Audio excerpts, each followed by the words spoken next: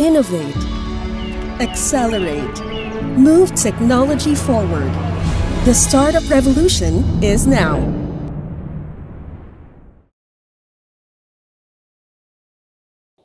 Hello and welcome to Women Entrepreneurs as Business Innovation Leaders.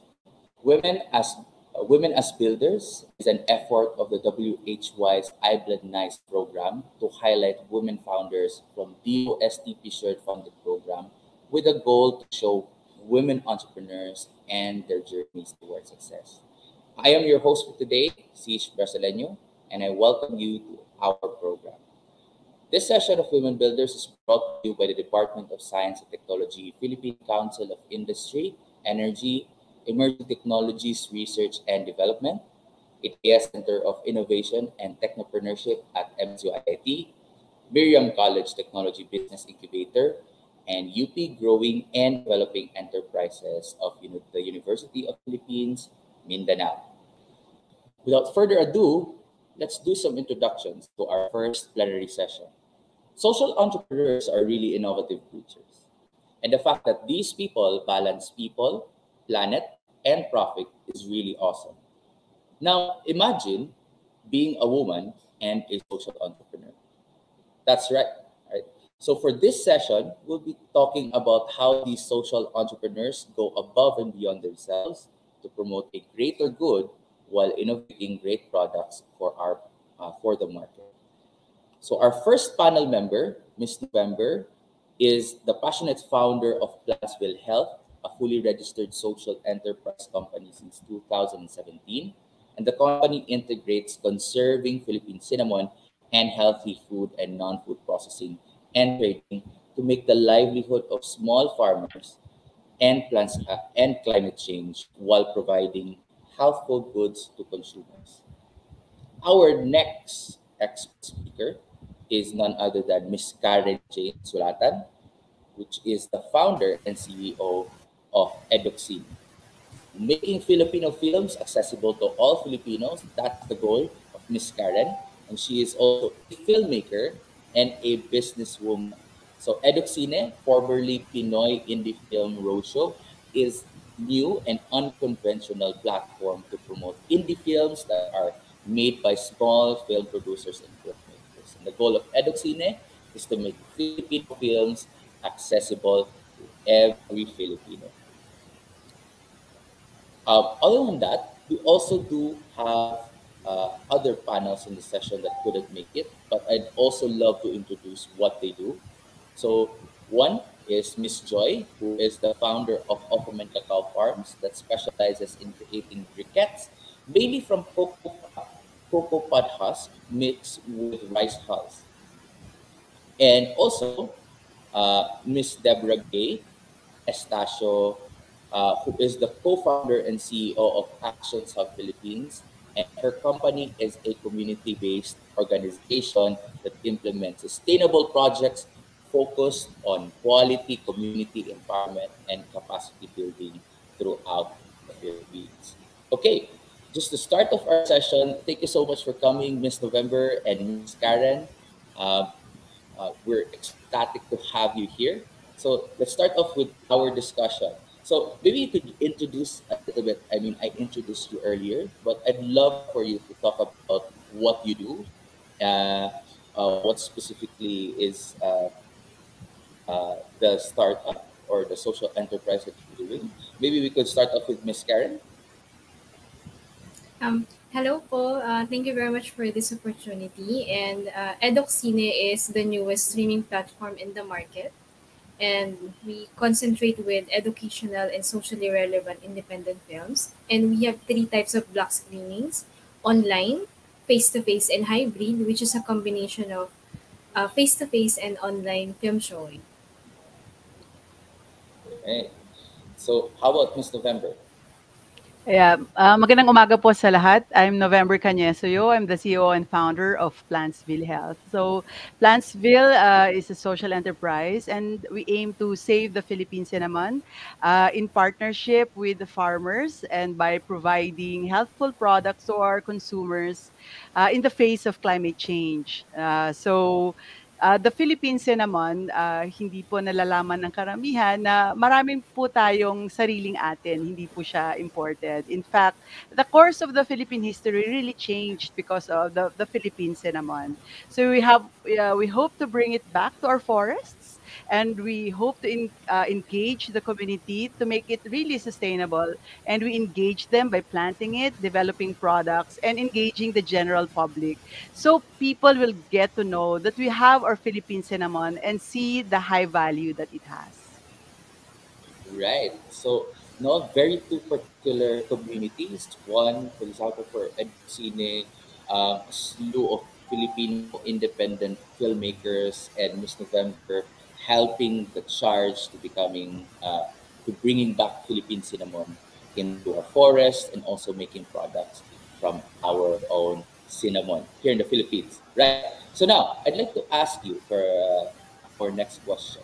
I mean, before your life as a social entrepreneur, I mean, it would have been quite different.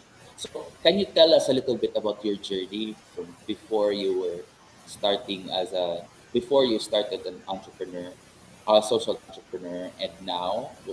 What do you think would be the difference? And how did your journey start? So maybe you could go on first with Mr. November. Yes. So back in college, I took up social entrepreneurship. No, at that time it was called Community Development Economics. So for 4 years, when I was in college, I was a volunteer in environmental and social action. It was in Lasal, Bacolod, and the community center is Balaya, no, Community Extension Program. But after I graduated, I went into research in UP Diliman, and then I went into banking. Went to Bank of the Philippine Islands and saw uh, how about 300 entrepreneurs develop their business. And then after in my stint in BPI, I was assigned in Bacolod, Iloilo, Cebu. I went into taking up my master's in business at the Asian Institute of Management in Makati. And afterwards, I was invited to join Globe Telecom. I stayed there for 8 years. I did business planning, business ideation, and segment marketing. So after my stint in corporate for 15 years, I came back to Bacolod and then started my own business because I really want to become an entrepreneur, no? But I also want, because when I left corporate, I was middle age already, 30 plus.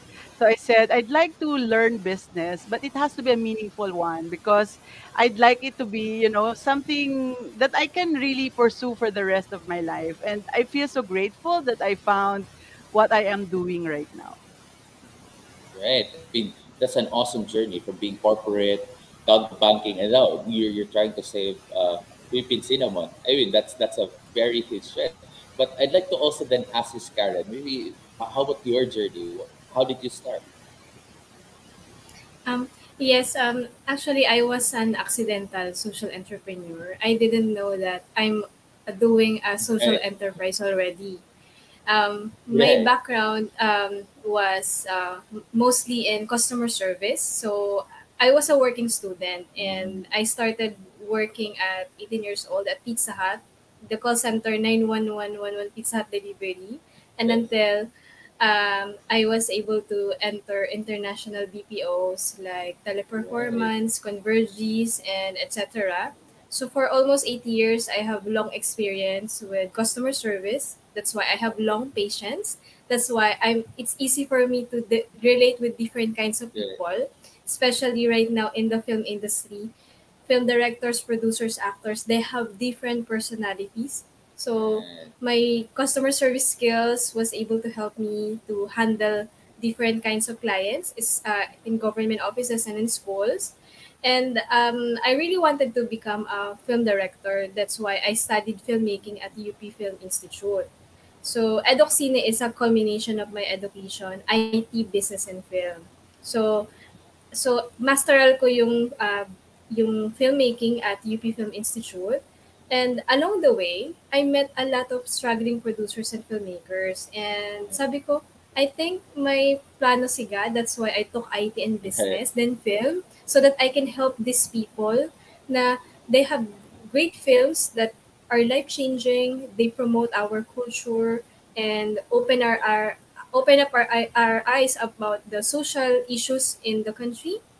And ayun, parang pinagtagpi-tagpi siya na because of that, I was able to develop Edocine, which was Right. formerly Pinoy Indie Films Roadshow, na before, face-to-face lang kami na block screenings, and because of the pandemic and with the help of the OST, nagkaroon kami ng streaming platform that you can already see on edocine.com.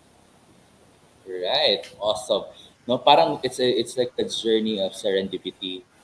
As along the ways of becoming a filmmaker, you suddenly found out that there is something that you could do.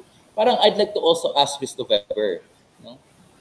What made you go to Philippine Cinnamon? What was so distinct about Philippine Cinnamon, and how did you like find out that this is something that I'd love to do? Okay. So actually, before I was doing this, I'm like most Filipinos. I also don't know that we have our own Philippine cinnamon. So at that time, I was after I came back to from Manila, I did what I really like to do, which is really gardening. So when I was doing organic gardening in my house, I said, kasi maliit lang yung aking garden, I said I will maximize my garden and I will plant superfood. So I was also blogging at that time. And then one of the superfood na I said I will plant was the cinnamon. So syempre, when you're blogging, you're doing research. I discovered that we have our own Philippine cinnamon. So when I was blogging, I saw right away the opportunity, the need and opportunity in the market. No, we have Philippine cinnamon pala, and yet Right. we import almost all of our cinnamon in the Philippines. So sabi ko, why are we importing when we have our own? And then why are we not plant so na-discover ko that the reason pala we're not using it kasi our Philippine cinnamon are critically endangered. So wala pala tayong supply. So nakita ko agad na there's a lot of opportunity of planting it and developing products with it. Yon. So I just want to highlight that we were colonized by Spain because of our Philippine cinnamon. Remember, they were looking for spices. And during that time, cinnamon was called gold dust of Europe. So Ooh. until now, cinnamon is the fourth most important spice in the entire world. And not only that, as food, it is used as food, medicine, and cosmetics. We also discovered that aside from the bark, we can also use the leaves for its essential oil. So totoo nga, cinnamon talaga is practically gold. And the Right. Filipinos are sitting on this gold. And I think that the market has to know how valuable it is. Right. It's like the gold dust of Europe this November, Europe no? at the time. Yeah, Yes. it's very valuable, you know. So it also came from like a hobby. It just started out like as a passion project for planting, then turned into a social enterprise. It's a wonderful journey. So I mean, being a social entrepreneur, you have to deal not only with selling your products or putting your products out there in the market, very essential component of it is your community. And I know, for one, Miss November, you're handling farmers, Miss Karen, you're handling indie film producers. These are very specific types of people. Maybe you can talk us through about how what is some challenges or what it's like to maybe talking to farmers or talking to you to the community. Maybe also Ms. Karen can share about talking to indie film producers, and how did it go about? How did you make them come together and uh, participate in your social enterprise? Maybe Ms. Karen can go first.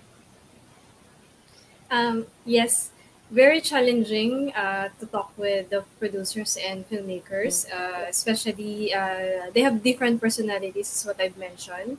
Um, when I started, I always cry because Yeah, some of them, kapag kaunti lang yung audience, like less than 10 people, 20 people, they're not happy. They will not attend the block screening, and I ilang balde na yung naluha ko for help. The capacity of the venue is 400 and na-meet ko lang 300 audience. And it happened in Binil, and it was a fundraising film festival. So, one of the film directors, hindi siya masaya kasi nga hindi ko na-meet yung 400, and he canceled the film showing. And sabi ko, sa'yo na lahat ng kita, lahat sa'yo na, wala nang kita yung school. Actually, this is fundraising for the scholars kasi I was a scholar of Binil. So, hindi niya tinuloy, kinancel niya. Luckily, I found another film director who has a heart, and hindi niya tinitignan na gano'ng kalaking kikitain niya. So, ayun, he saved me, and marami rin nag-cancel na mga bumili ng tickets because of that incident because they like that particular movie. But wala akong magagawa. So, ayun, umiyak talaga ako, and sobrang hirap talaga nung ginagawa namin. And yun, isa sa mga, and luckily, because of my patience and dami kong na-meet na mga mababait na producers and filmmakers who understand what is a social enterprise. Kasi with Edocine, we tatlo kasing ginagawa naming happy-an for film showing.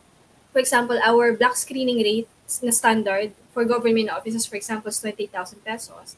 So 10,000 goes to the producer, 10,000 to Edocine, and 8,000 to our marketing team.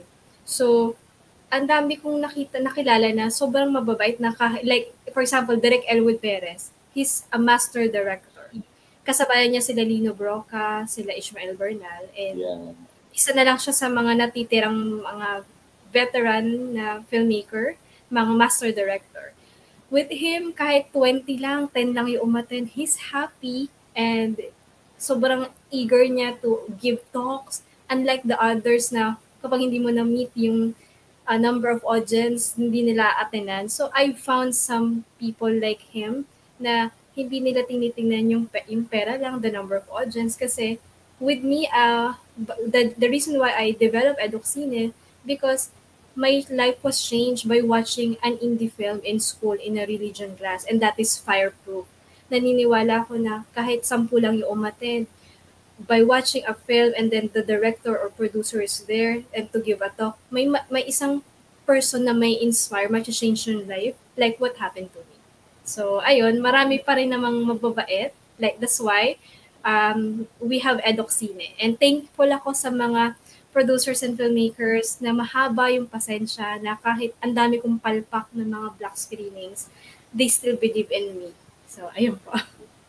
I mean, Miss Karen, you're already here, and yeah, I mean, the progress that you've made is very great. It's awesome how you've reached a lot of people with the power of indie films.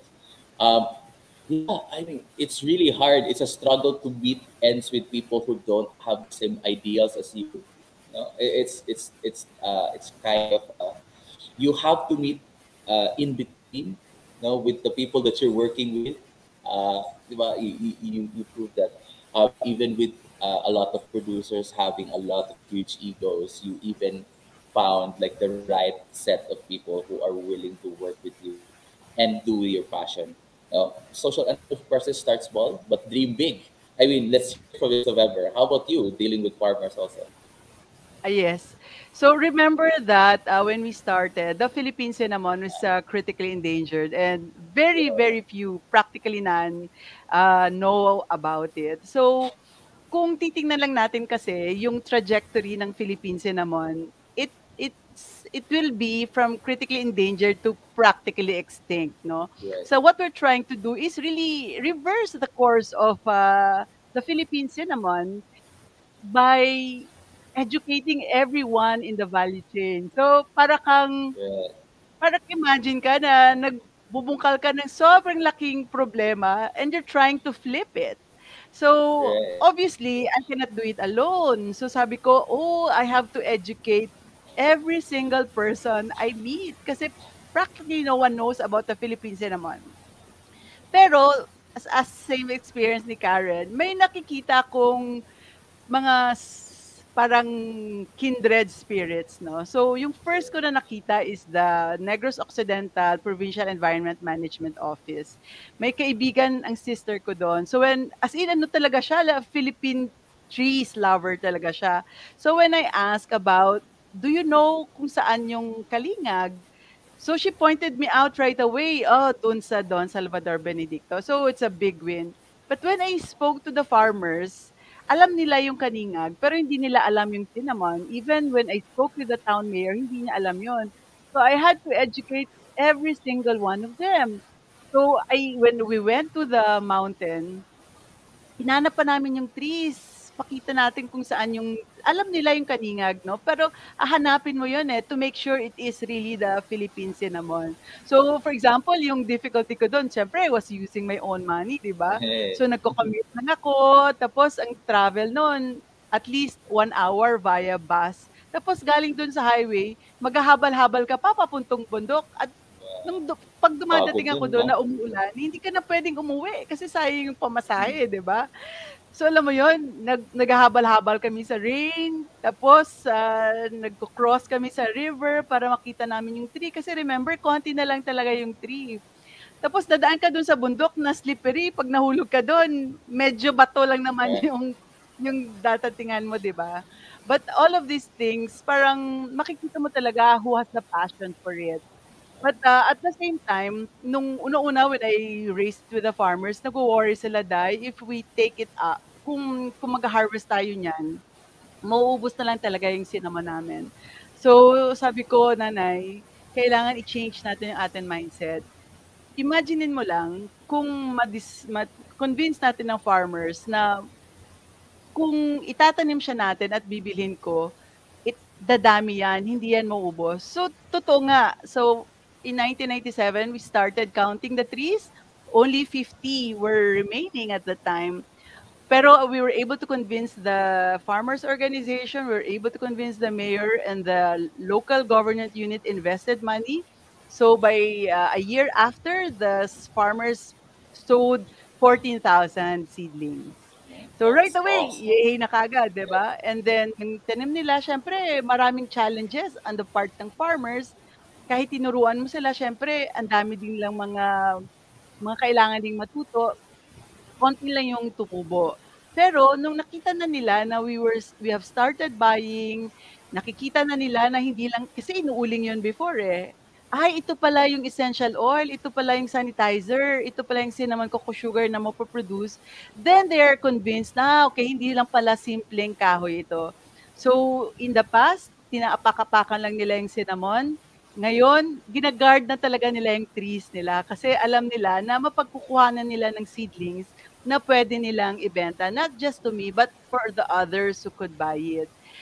Tapos, that's on the farmer side pa lang. Meron pang side ng processing. So, yung processing, hindi siya simpleng processing kasi yung Negros, wala naman kaming industriya dito na nagdi-distill. Pero may nakita ako na isang foundation siya, social enterprise din sila, at nag-distill siya ng Leaves for Me. Nakakita ako ng Technological University of the Philippines, Visayas, na nag-help sa akin, binigyan ako ng facility. So we have a processing area and we now have an FDA registration. Tapos nakakuha pa ako ng funding sa DOST at tinulugan ako ng MSU-IIT to perfect our distillation. And now we can really now produce. And I am so glad to say that we are now successful in propagating the Philippine cinnamon from cuttings. We don't have to wait for the season of the cinnamon para makagrow kami ng seedling because we are now able to root the seedling. We have now found a trick how to harvest the leaves so it grows 2 to 3 times more. And we have found a way of processing the essential oil and essential water and then bottling it and have found people who will help in the branding. So soon, hopefully, you can see us in Amazon. Right. Awesome. Very, very distinct journeys, no, from this November. I mean, started from just identifying the number of trees available down to now even knowing how to process na yung Philippine cinnamon. And Miss Karen, the number of shows, number of block screenings na naging palya But now, no, you can see that there is traction, there is progress, and we're moving forwards in the future. But just like to ask, no, I mean, um, you're both social entrepreneurs, and I know that you also serve as you have very specific roles, maybe in the household as a partner or as a mother. How did you how were you able to cope to these things? And what are some secrets? No, what are some secrets in your part for you to handle these kinds of roles, and as well as becoming a social enterprise entrepreneur, which is a very big role. No, yeah, maybe you could share. Somebody if somebody wants to go first. Share. The Miss Karen. Actually, nakaka-burnout ang pagiging social entrepreneur, Yeah, especially your small agree. organization. It's like pasan mo ang daigdig. Like, Not good. sobrang hirap kasi like you have multiple roles na pati pagiging like me, I don't have an assistant kasi yung trabaho ng assistant mas kaya ko pang gawin, saka mas mabilis ko magagawa without an assistant. And ang And ginagawa ko is, number one, every week, pag sobrang burnout na ako, nagpapamassage ako. It's my way of to okay. be healed kasi sobrang nakaka-stress. Like, yung iba, di ba, once a month lang, iba hindi nagpapamassage. Minsan ako, Yeah. twice a week, lalo na kapag Oh, hectic yung schedule, then I'm traveling a lot. After ko magpamassage, I'm already energized. So, after like 2 days, 3 days, stress na naman ako. Papamassage yeah. ako agad. So, that's number one secret. That's why I still have energy every week kahit nakaka-burn out. And lahat hawak ko, IT, marketing, admin, TOST expenses reporting, mga Not sobrang good. hirap. Alam ni Miss November yan. Lahat talaga, kaya nakaka-burn out. And aside from that, I have dogs and cats. So, pag may pusa Yeah. ako, hinahawak ko, katabi ko sa work, nawawala yung stress ko. So, nakakatulong yung mga pets. And aside from that, I travel para makapag-unwind. So, ayun, and then I have some people who's supporting me. Like my Sure. fiance and yung Edoxine team, minsan kapag yung meeting namin nagiging parang ano siya, parang barkada, get away Correct. or Get parang away. bonding. So, we're doing that at the same time na yung work, it's also a pleasure. So, ayun. Right. Basta, pero number one for me tip sa mga founders, kay, try nyo magpamassage. Massage is the secret. Massage is the Yes. secret para makapag-unwind. Personal time is very awesome. Is a must, kumbaga. Yeah, I mean, for one, there's a lot of things to work on in our enterprise. Relatively, I think Miss November can also understand now when you're starting out small, everything is kind of your job. So, for example, the IT department, this department, you want to have control over these things. Maybe you could hear also to the side of Miss November. What's your what's your experience, or how do you think you could get out of balancing everything also as a woman, also as a social entrepreneur? So, kasi ako, 'di ba I'm married and we have one child, no? So when I started it, nakita ko na kaagad prior to this business kasi I had a call center. I had a 15-seat na call center at nakita ko na tumaas yung BP ko nun, eh, kasi nagda-dial kami sa US and Canada gabi. Yeah. So, alam ko na the way pala to incorporate my business is to make sure that it is swak sa lifestyle and the health goal that I have. So, kaya ako nasa Yeah. organic and natural. Ayun. So, having said that, so yung ginawa ko is really to embed it in my lifestyle. So, for example, nagme-meeting tayo ngayon, pero hindi mo alam the washing machine is moving sa loob ng Yeah. bahay. Patay ako niyan. Basta anyway, yung point ko lang is na I have embedded my work in my lifestyle talaga. So, wala siyang, this is my work, this is my life. My work is my life is my work. Eh, parang Right. gano'n. So, seamless siya. So, yun yung na-discover ko compared sa corporate na 8 to 5 pupunta ka sa opisina, gano'n. May opisina naman kami, no? But I can embed talaga my life in my work. So, that's one. Yung second is, tawag dito, kagaya ni Karen, Nagpapa-massage ako once a week tsaka acupuncture. Kasi siyempre ayokong uminom ng gamot, 'di ba? Kasi natural nga eh. Mas stronger tayo actually pag natural yung ating mga ginagamit. Tapos yung third siguro is I want parang generally as a matter of principle, I always make my associations hardworking, no? So for example, when I for example, I'm in a meeting, I'm also trying to find out aside from listening to Karen, in the future kaya, is there something I can do with Karen or with Siege? Para yung time ko, not just on the recording like this, pero magagamit ko siya in the future. So I'm hitting two birds with one stone, 'di ba? So yun yung parati kong as a matter of principle, I make my time very hardworking. Right. So, yeah, very awesome. No? It's awesome notes. Somehow you have embedded your venture into your lifestyle, and as Miss Karen also said, nga, na, you make the enjoyable parts of your work. No, make enjoyable parts in your work. For example, going out with your co-workers, your team. So it makes like a bond. It becomes like a family also. So that's awesome. No? It's taking part and also taking care of your health. I mean, that's a very very basic form of taking of de-stressing, uh, getting a massage, getting acupuncture, getting the feel of good health. No? Well, those are some great points. Now, I think we're down last to some two more questions, no, that I hope you can answer. No? One, no, I'd like you guys to look into like the future of social entrepreneurship and for women inside social entrepreneurship.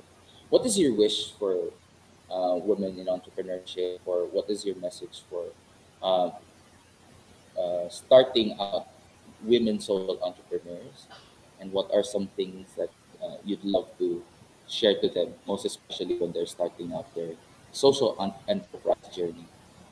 Maybe Miss November can go on first. Actually, my theory is social entrepreneurship is the way to a sustainable future talaga. So, yan talaga yung thinking ko na with the kind of climate that we have, climate change that we have, the level of poverty in the world, not just in the Philippines, and the level of miseducation or the lack of education, I think the a really good way to go is entrepreneurship. Hindi pwede na pera-pera na lang. There has to be a triple bottom line. Mahirap to gawin, but it has to be done for all of our survival. So, having said that, yung kayang battle cry ko parati is conservation, livelihood, health, and climate change. Yan talaga yung filter na ginagamit ko. Ito ba yung activity na to? Does it address the 4 points that I have imposed on ourselves? So I would recommend siguro sa mga women, social entrepreneurs, and all social entrepreneurs is to set filters in the things that they do. Is it consonant to your vision and your enterprise? So, yun siguro, always create a filter and use that filter in everything that you do, whether simple or complex.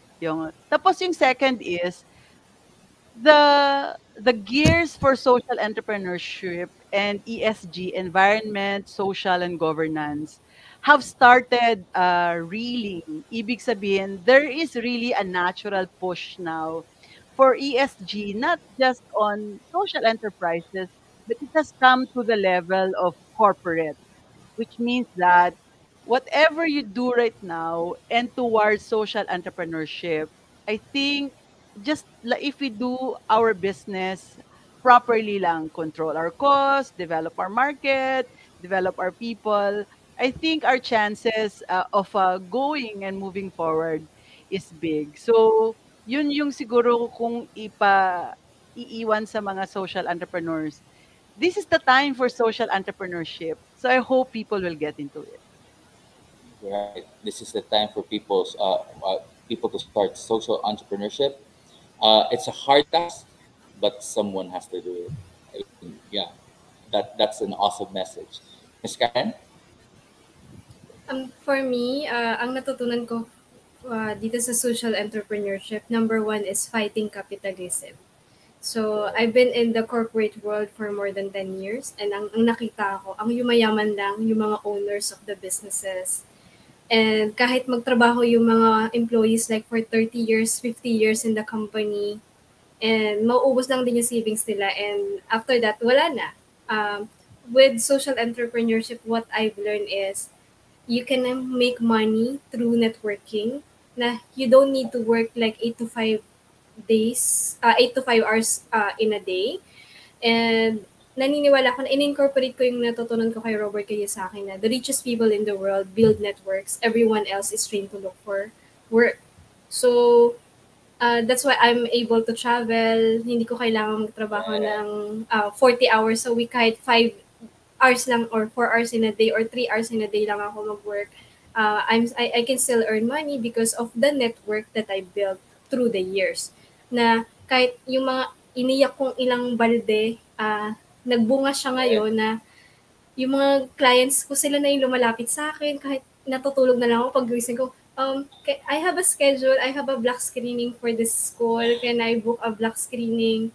And sila na talaga yung lumalapit and nagbunga talaga yung hard work ko. And aside from that, na ang goal din ng social entrepreneurship is, yun nga, number one is to provide livelihood and to change lives. Na kami with Edoxine, we want to change lives and transform hearts through the films that we're showing na educational and socially relevant. And aside from that, yung mga team members ko na dati sila, biktima din sila ng capitalism, like they were in the same film company, pero ang kumikita lang talaga yung boss nila.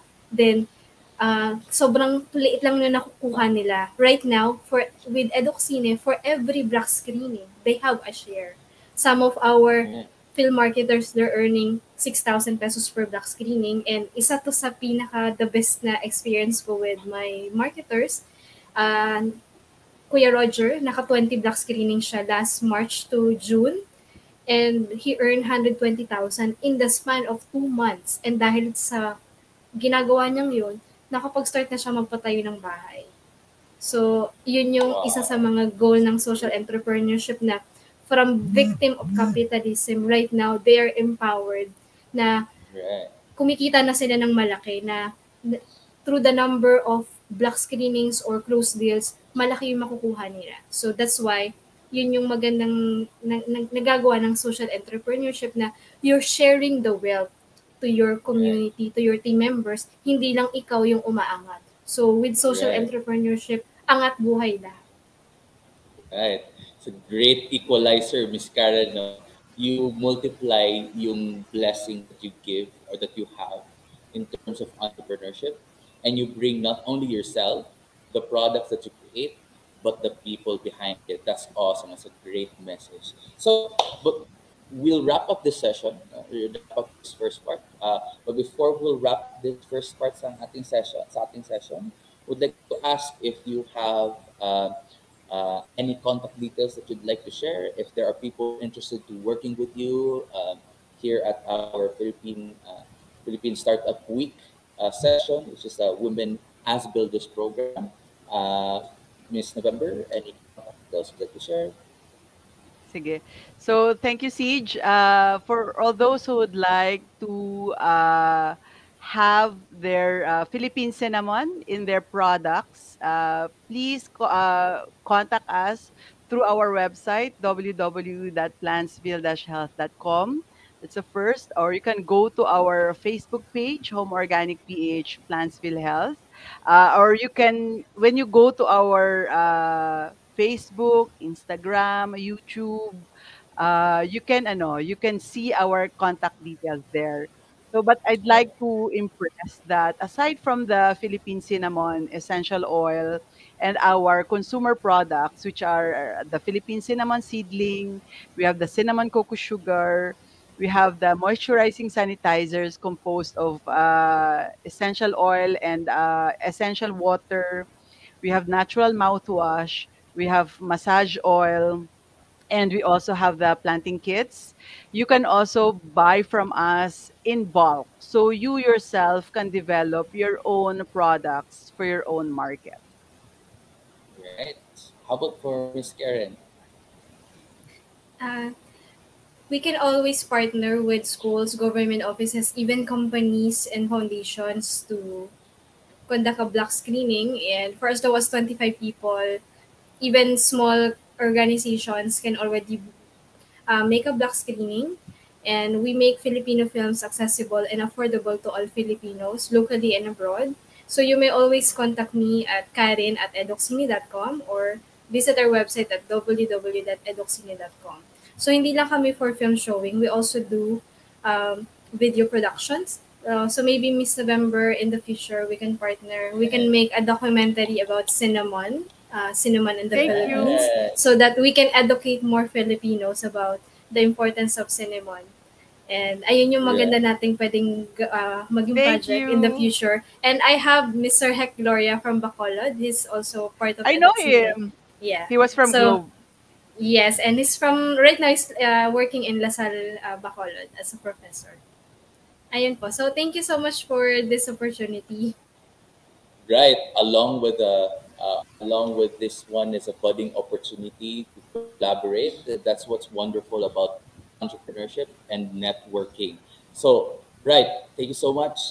If you love the book, Miss Karen, um, book shows. If you want to collaborate with her, feel free to message her on her email. If you want more Philippine cinnamons in your products, want to buy Philippine cinnamon products and as well as integrate it into your own stores, feel free to contact Plantsville Health and November Canyeso.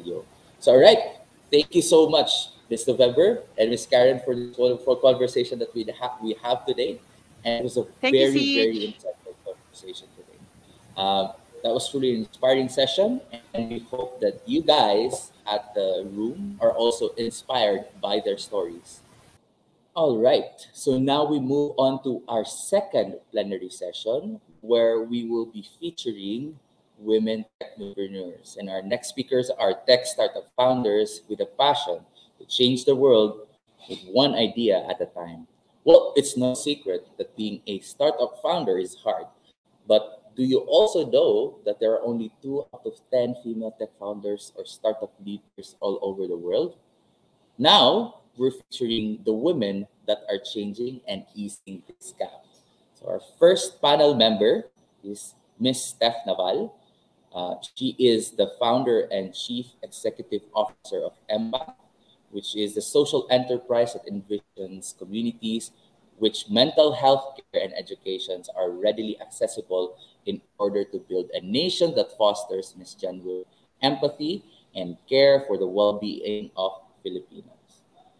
Our next panel member is Miss Leia.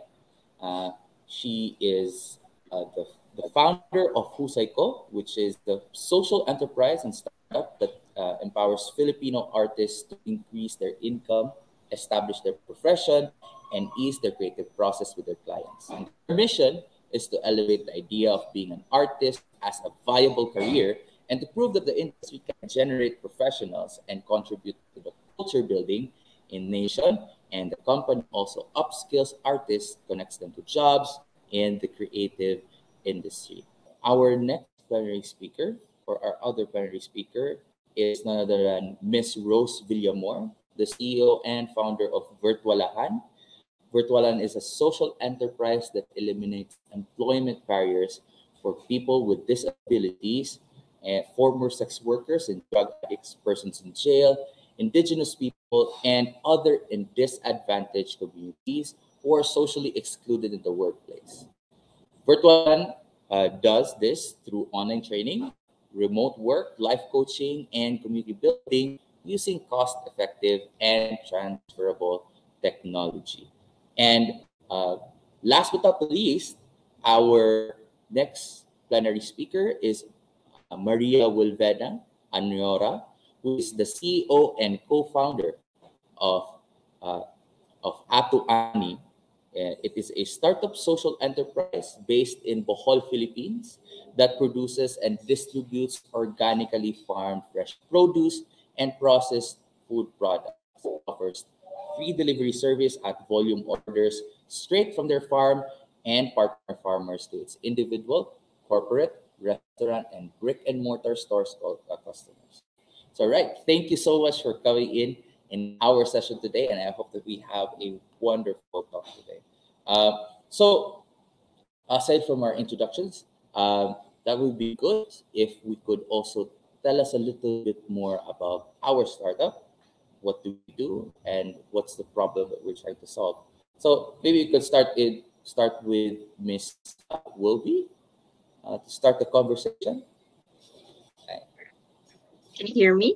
Yes. Yeah. So, well, Siege mentioned already about we are into the agriculture business, but basically I wanted to emphasize the produce to demand model, because this is where we use the platform that we are developing right now with Right. DOST. So basically, for the term itself, produce to demand. So we have a problem in crop wastage. Now, to address that, we make use of the demand of the customers, as well as crop soil compatibility, and other weather conditions, as well as topography, to be able to provide recommendations to the farmers and what to plant, so that we reduce this crop wastage. So that's basically the technology behind it. Thanks. All right. How about for Miss Steph? What's Empath all about? How does it work, or what can you share about Yes, Empath? sure. So, Empath, here we provide accessible mental health care solutions and services in order to improve the well being of, let's say, workplaces, schools, or even partnering up with nonprofits. So, we provide, let's say, online therapy. And recently, we also launched like programs for various sectors and communities as well. Right, online therapy. I think that's an awesome way to start, especially when we're trying to make mental health services very much available to everyone. How about Miss Leia? Hi, yes. So I'm Leia from Husay.co. So, well, specifically with the help of the OST Grant Fund, we're building an artist management platform for Filipino artists and creative workers. So, with all the things happening and all the debates going Yeah. around about creative industries, about Filipino artists and being sustainable, um, we believe that parang ang punot dulo nun is education and employment. Right. So that's why what we're building is a learning to earning platform wherein they can learn business skills, and not just business skills, yung about the Filipino identity, about how do you work around this and then create something about ourselves, our own identity. And on the other hand, we also match them to jobs. So sustainable pa rin doing what they love. So yeah, Right. thank you. Diba? So for example, for like if you're interested in art, first thing sasabihin ng nanay mo, walang pera dyan. But now we're trying to change that narrative. We're changing it through Yeah. creating jobs that are accessible and doing something that you love. How about for Miss Rose? What's up with Virtualahan? Yes, hello. Good morning. So, for us, we are an online school. For like to make it a layman's term, we are an online school providing accessible digital training for persons with disabilities and other marginalized groups. So the problem that we are trying to solve is the lack of accessible training. So when we say accessible, for persons with disabilities, ang dami nilang struggles. Kasi, for example, for Right. the deaf, if a video doesn't have like a sign language interpretation or like a captioning, ang hirap nilang makarelate. For the blind, if it doesn't have like a narration, hindi nila alam kung anong nangyayari sa isang video like that. So what Virtualahan does is we provide us accessibility features to persons with disabilities so that they can have access to accessible training and also employment opportunities. So, but on top of that, we also wanted to break down employment barriers and also minimize workplace exclusion and discrimination, because this is a very main problem dealing with persons with disabilities is the exclusion and Right. discrimination is very, very common. Right. I mean, we don't want to ostracize this part of communities, and we want them to be part of the community. We want them to come back, no, sa ating mga communities, and also to make them make work inclusive for them. Yeah, that's a great opportunity for Right. a lot of individuals. So now, I just like to ask out with a first question. No? Maybe medyo Miss Universe tayo. How did you start your journey to becoming a social tech startup founder? So maybe you could start with this, Steph. What was your journey like? Yeah, sure. So for Yeah. me, at 14 years old, I was manifesting a lot of mental health concerns and conditions. So this was around high school, and I had my first Yeah. online therapy session then. And not sorry, not online, therapy Yeah. session then. And then eventually it evolved to the whole online therapy platform. So I've been under the mental health care system for over a decade already. And because of this, there still wasn't any significant changes throughout those that Yeah. over than a decade. And I think I wanted to definitely do something about it. So making therapy more accessible or any other healthcare solution, and also providing proper and quality mental health care for the clients, whether it's from workplaces, schools, and also nonprofits.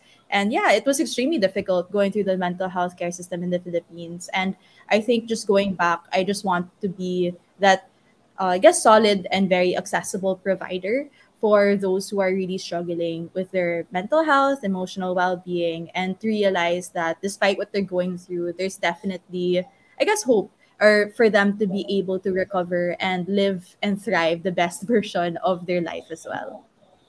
I mean, yeah, there's way back before, I think there was a stigma around it, right? No, if you're accessing mental health, there's like a problem in it. And now we're trying to change the narrative. We're changing that Yeah. it's okay to go to these kinds of institutions.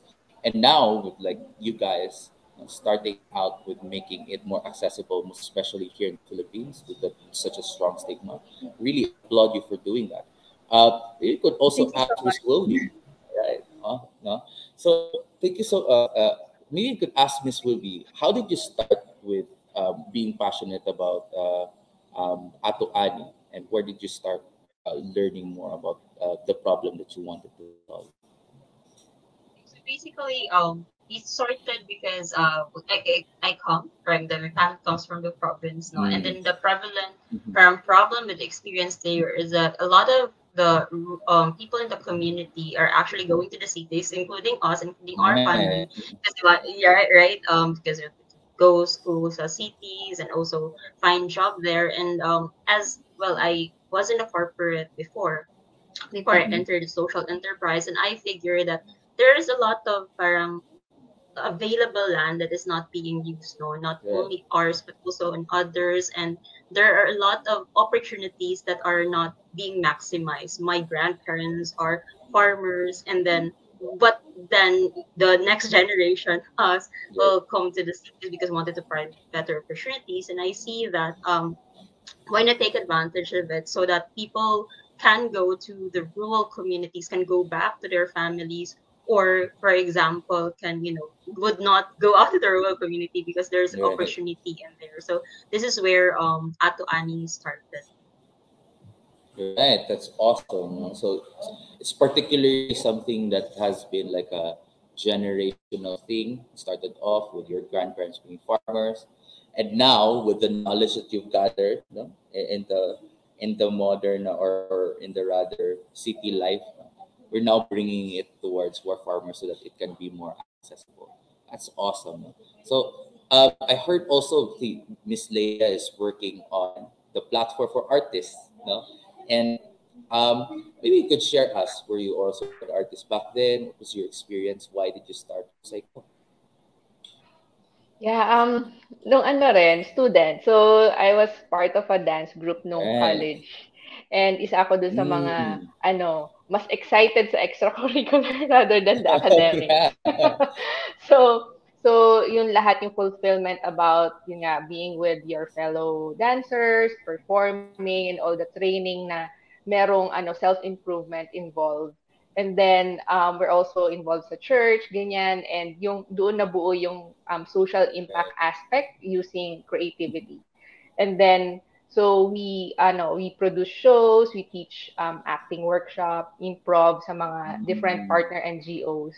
And then so what we also found out is yung mga artists who teach, who mentor, they also need help. Like they need sustainability in order for them to also share their creative work, diba? So that's where so fast forward, we're doing all these meetups na educational, and mas pinupuntahan nila yung mga business skills. So during that time, hindi pa ganun kumbaga matunog ang creative economy or creative industries.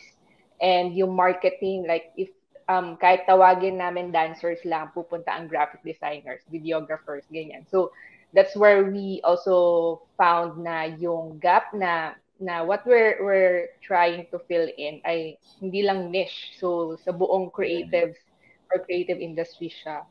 And then so yun, so and then I'm also a graphic designer. I'm a graduate of advertising. So yung on the side lang yung freelance ko of doing creatives for as a trade. So that's where we streamlined na, okay, may maraming opportunities dito and they just need guidance. So far kasi nasa gig economy ang mga creatives and parang laging self-taught. So yun, hopefully with the platform and what we're doing, and magkaroon din ng structure for themselves. Right. I agree, Ms. Leia. No? The gig economy is getting bigger and the competition is getting bigger. And how you separate yourself or how you get opportunities can be just by having like something special, like having a training or being better, having like a certification. I think that's a great way to start off. No? For example, for individuals who really are looking towards, or creative individuals who are really trying to jumpstart their careers in the things that they love. Yeah. And talking about careers, no, Miss Rose talked about how people in the rather disadvantaged communities are also kind of ostracized, and they have a hard time in doing or having a career. So what does Virtualahan do currently?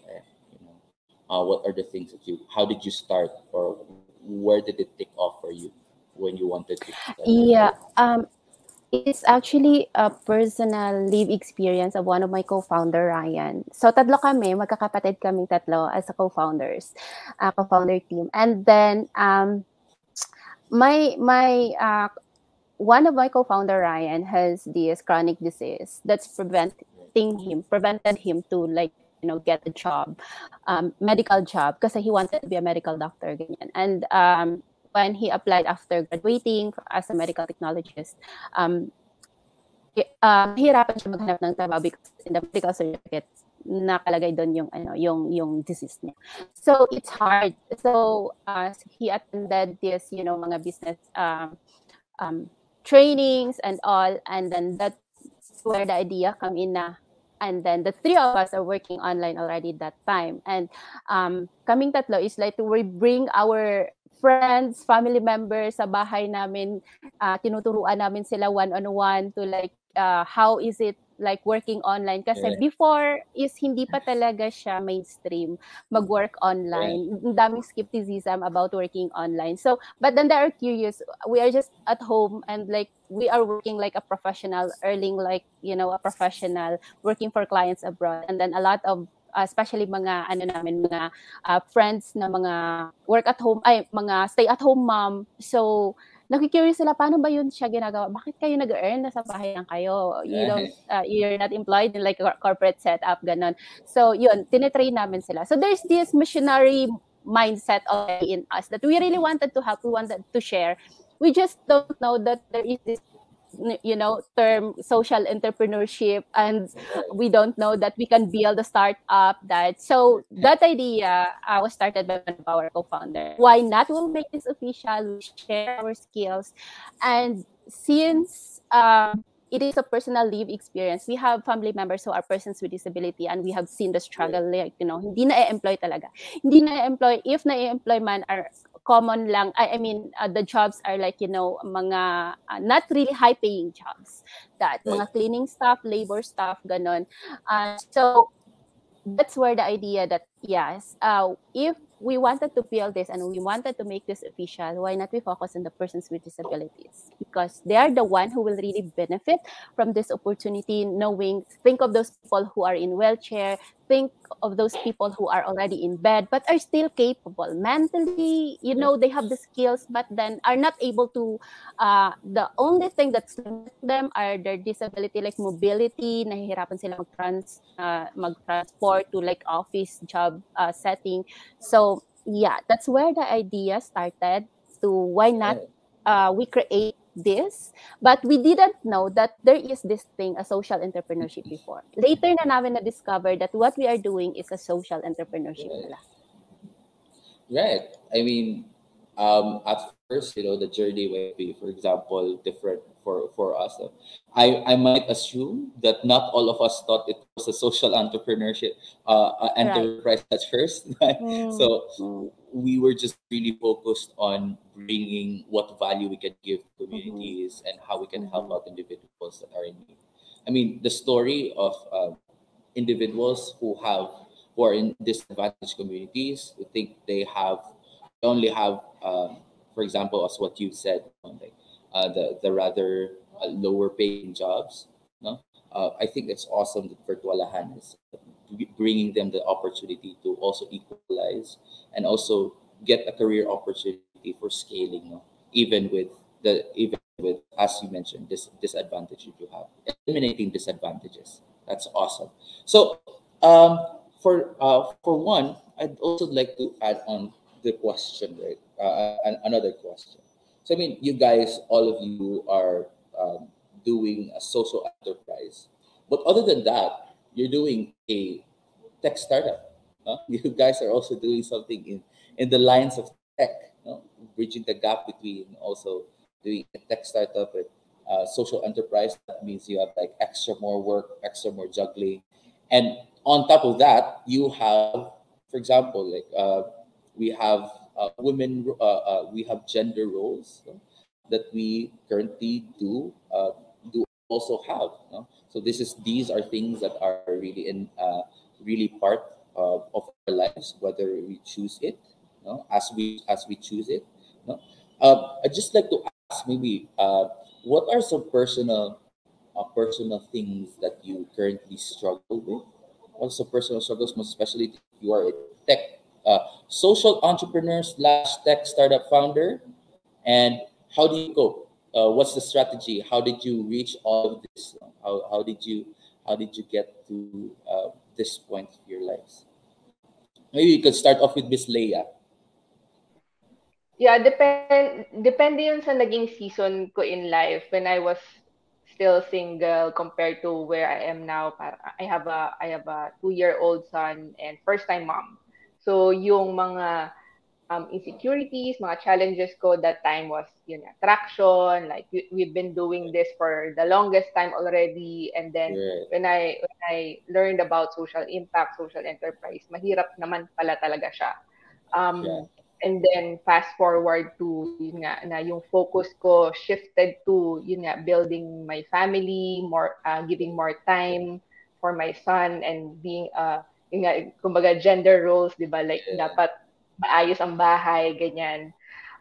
Yung struggle siguro parang lang, ngayon gradually washing off yung mga expectations na nasa isip ko when I was single. So, yun. So, siguro yun din, my family helped me overcome yung mga things na hindi naman at the larger scale or larger scheme of things. Not really that sobrang important.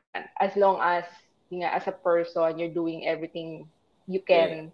And then, you're still delivering yung traction na hinahanap, yan pa rin, ginagawa mo pa rin siya. And ano pa rin, you're still making a dent nga, sa at the end of the Yeah. day. Yan. Right. So like priorities, no, setting out priorities, and also not only just priorities, but also making sure that you fulfill the passions that you want to do, whilst also becoming becoming a mom, doing stuff at home, no? Not giving up, still becoming an entrepreneur, because that's that's one of the rather wonderful passions that you could pursue. And yeah, I really applaud you for that, Miss Leia. No? So maybe also from Miss anyone who would like to also share. Yeah. Their- Yeah, I would like Right, to go right, next kasi nakaka-relate ako kay Miss Leia. right, I have two kids actually, a right, 3-year-old and a 1-year-old. So imagine the right, para akong ano, imagine like running a blender tapos walang cover. Parang ganun yung life ko.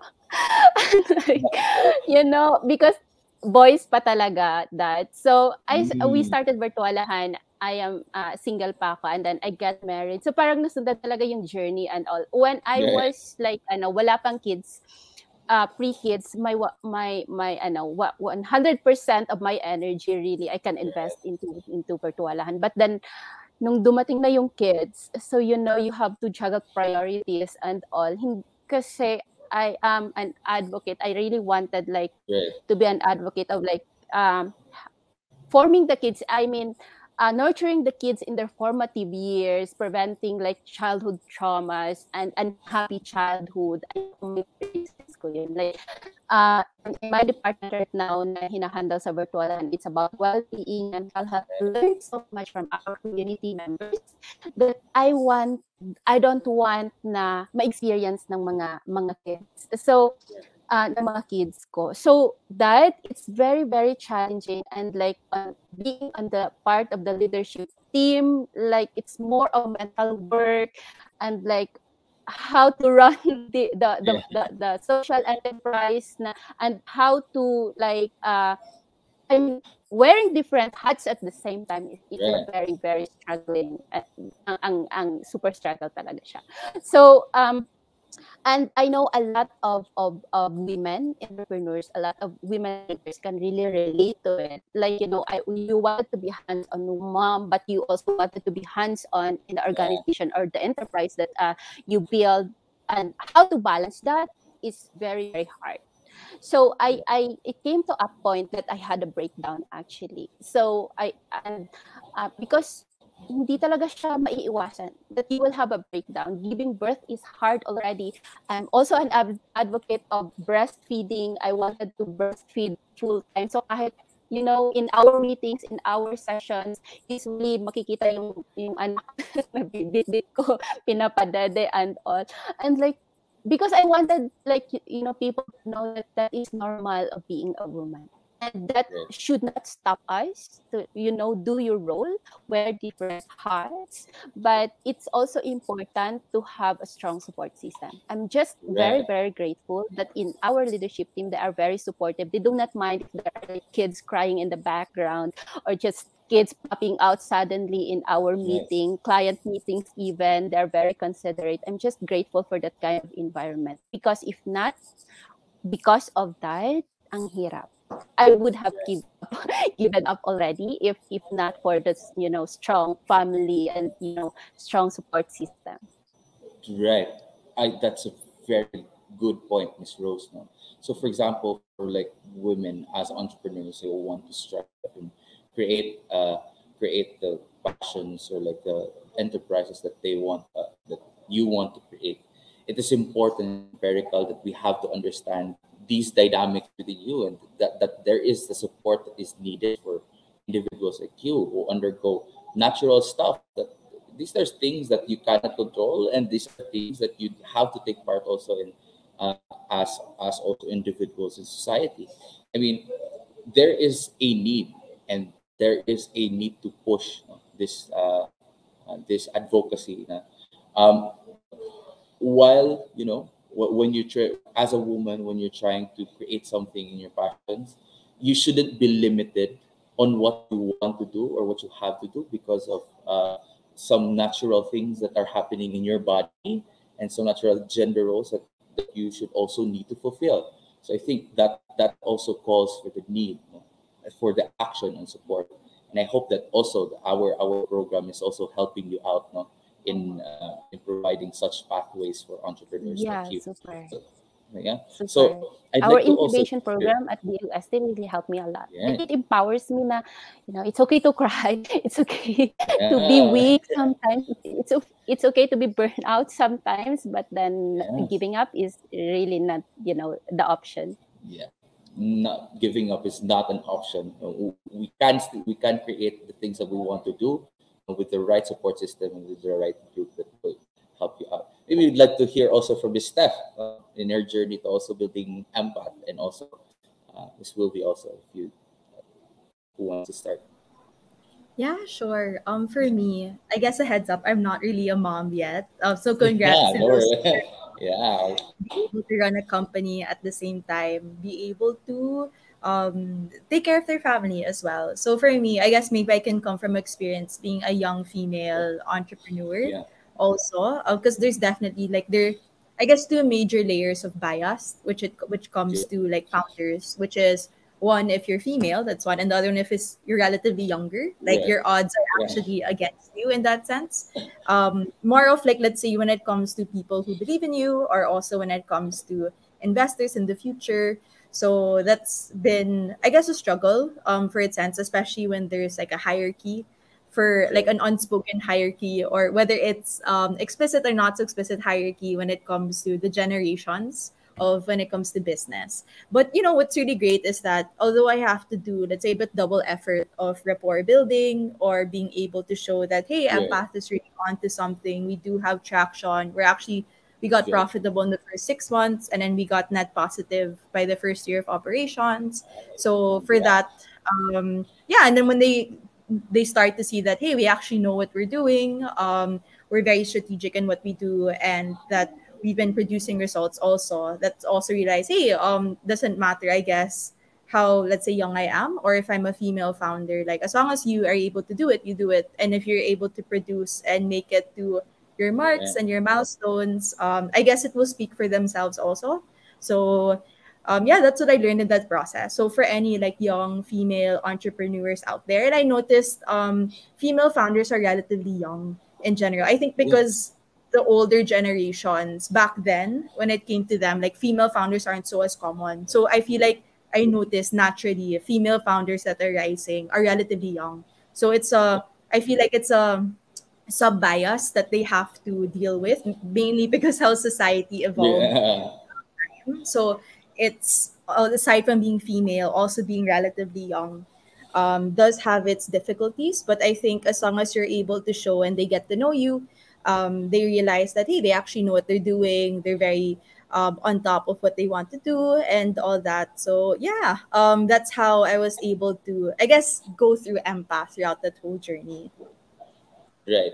I mean, you said it best, no, when you said there is actually an unsaid bias, no, when it comes to like the investors table, and when you start a startup when you're young, when you're a greenhorn, no one backs you up, and most especially if you're a female founder, there's a different tone when it comes to like talking to investors, and that's real.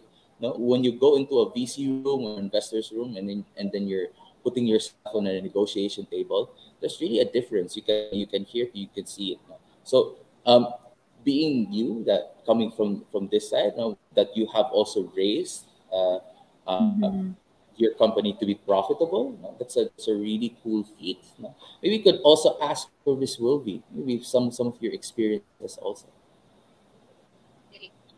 Hi, Siege. So basically, I can kind of relate to Miss Stafford with regards to parang um, differences, especially that coming from corporate. Like even in corporate, you see a lot of differences when you're female and then you're male, and coming from manufacturing, aviation. It's highly male-dominated industry, right?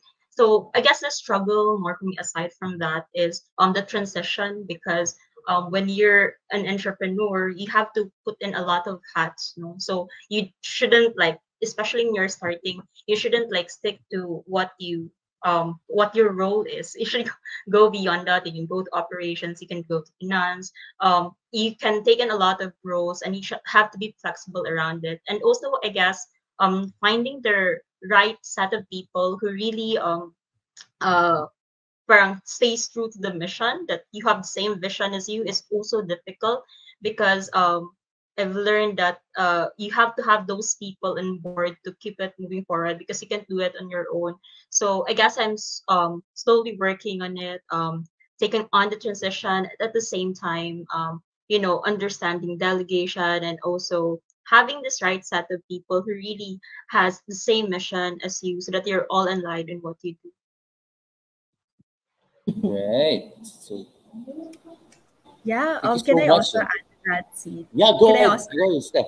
Yeah, completely agree with also everyone in the panel. I think to also add, let's say when there's also a rise of young female founders, I guess because of the awareness of the newer generations about what how it becomes to gender lenses and female entrepreneurs. I think also what a concern that's been rising is also what they ask, like whether you're gonna get married or whether you're gonna Yeah. get pregnant.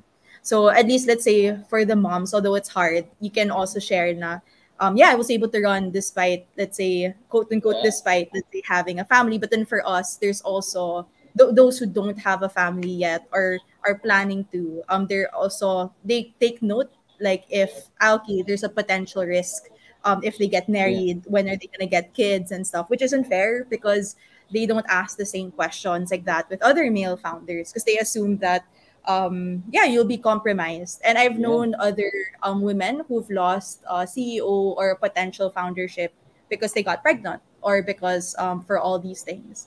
Like, I guess it's okay if like they choose not to pursue it out of their own choice because they'd rather focus on other things. I guess it becomes a problem when it wasn't their choice and then they totally Yeah. were turned off that they were starting a family for it. So I think that's just one of the concerns I just wanted to share. But then I'm really grateful for there's a new rise of gender lens investing.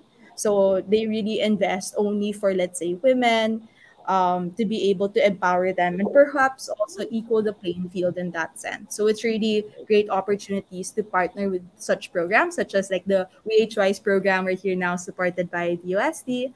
And yeah, it looks there's a long way to go, and there are definitely concerns both for those who have the older females or those who've had their families and all these gender roles, and then also for us who have assumed, let's say, gender roles, and then there's also risks that, quote unquote, risks that others perceive as when it comes to a female Yeah. founder. So yeah, I just want to share it there, and really grateful for all the efforts and initiatives, especially what DOSD has done and with the VHY's program as well. Yeah, you said it best, Miss Steph. No, when you said that we need to equal the playing field. This is, there are some things that are asked questions that should be also that should be uh, that you guys should be available with, and that uh, you know there is that sort of discrimination that we need to address, was especially in the investing side of things, especially in tech startups. So yeah, thank you so much for sharing those insights. Maybe one last question. A little bit Miss Universe again. No? So the question goes, no, if there was a guarantee that you will not fail tomorrow, what would you most likely do? Okay. So we could start off with Miss Rose. Wow, Miss Universe talaga yung question. But yeah, I only have one line answer to that. Yeah, if there is a guarantee that I will not fail tomorrow, I wanted to bring Virtual Hands impact formula to the world. Like a Yeah. lot of persons with disabilities are struggling worldwide, and a lot are still like, feeling hopeless. And if we can only reach them through, these opportunities, because we are operating digitally. So we're not limited to like, one geographic location only. So if only, uh, yeah, we can.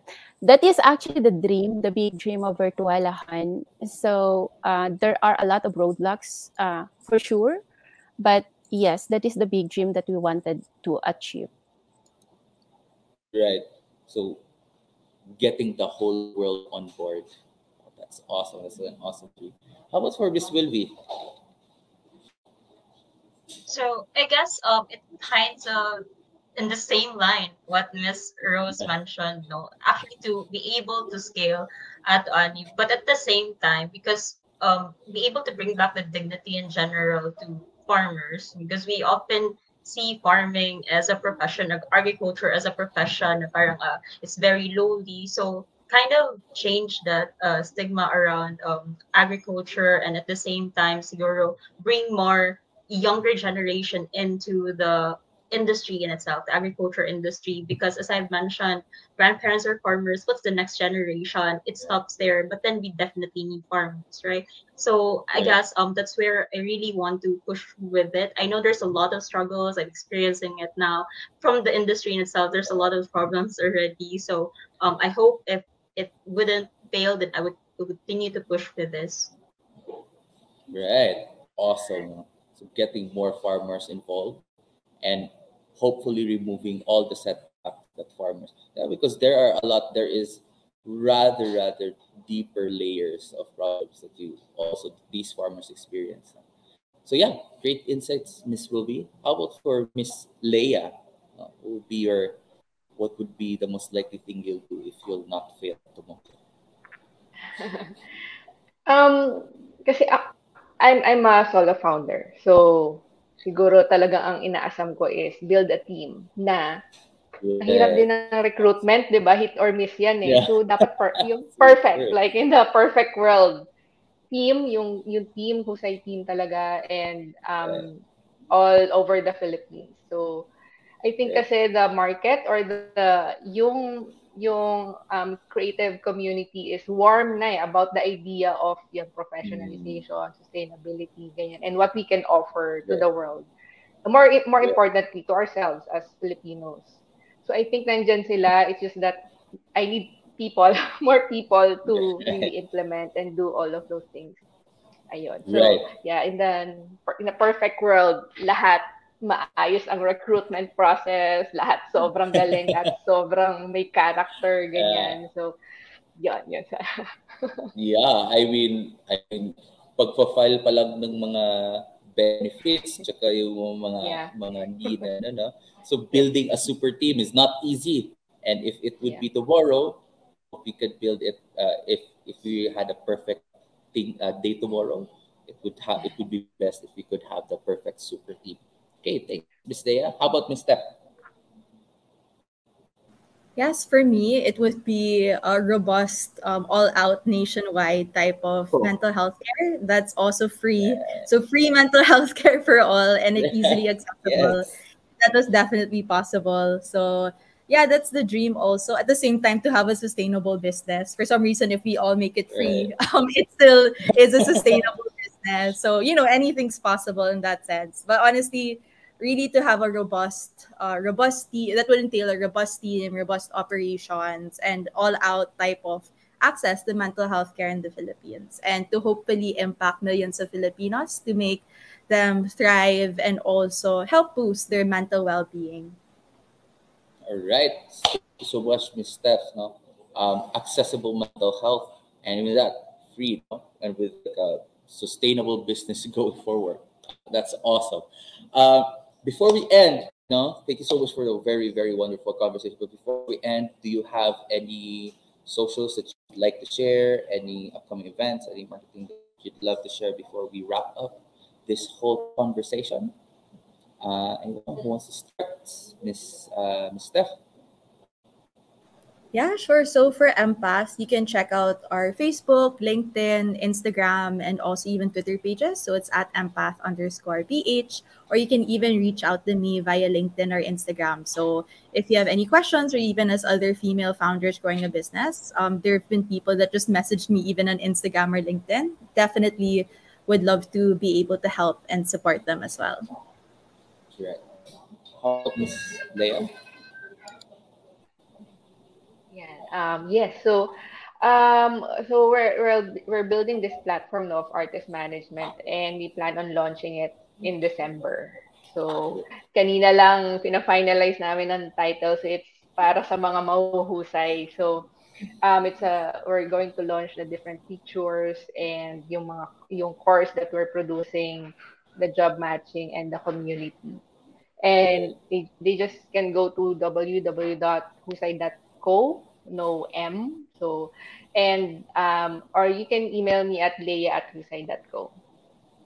Thank you. Right. So, anyone else? Ms. Rose? Yes, for us, to those who wanted to work with persons with disabilities and also interested, to collaborate and to partner with us, but we're looking actually for a community partners who want to, support our community or like to collaborate with them if they are also working with persons with disabilities and marginalized group. Feel free to message us in our Facebook page, Virtualahan, or send us a message in our official email, hello@virtualahan.com. So also, I know maraming nagsisimula right now and also, young, who wanted to be a young social entrepreneur and but are struggling, doesn't know where to start, what to do, and that. So if you wanted or need help, and wanted to like build like Virtualan to work with the communities like Virtualahan, feel free to message us. So we have a team who really wanted also to, who are very willing to share their knowledge of working with marginalized communities, building a team. Yeah, the dream of Miss Leia, it's very hard. It took us a while to build a strong team, and it's very important for, an organization to have a very strong team kasi when challenges comes, yun yung pinaka-best support system when you have the best team who share the same mission as yours. So yeah, so together let's leave positive impact to whoever you'll be meeting every day, and let's create a world where no one gets left behind. Thank you. Create the world that the ones left behind. Awesome.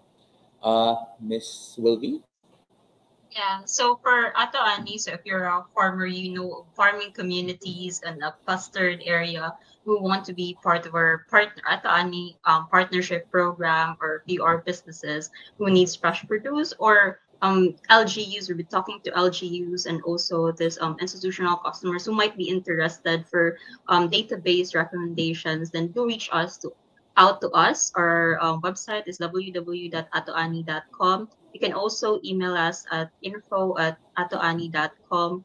And you can reach us in our social media pages. It's also in our website, Facebook, Twitter, Instagram, and LinkedIn as well. Or if you're in Bohol, you can visit us in our office in Kabuhat, Pinavesta, Bohol.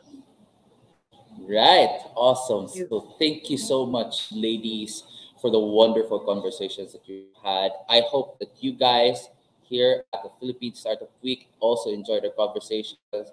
We were able to listen in our discussions. And yeah, we hope that you enjoyed Women as Builders program today.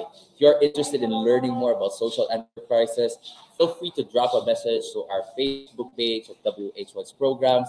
And of course, please do connect with us through emails. Of course, this event is brought to you by the Department of Science and Technology, Philippine Council of Industry, Energy, and Emerging Technologies through Research and Development, Ideya Center of Innovation and Entrepreneurship at MSU-IIT, Miriam College Technology Business Incubator, and UP Growing and Developing Enterprises, University of the Philippines, Mindanao.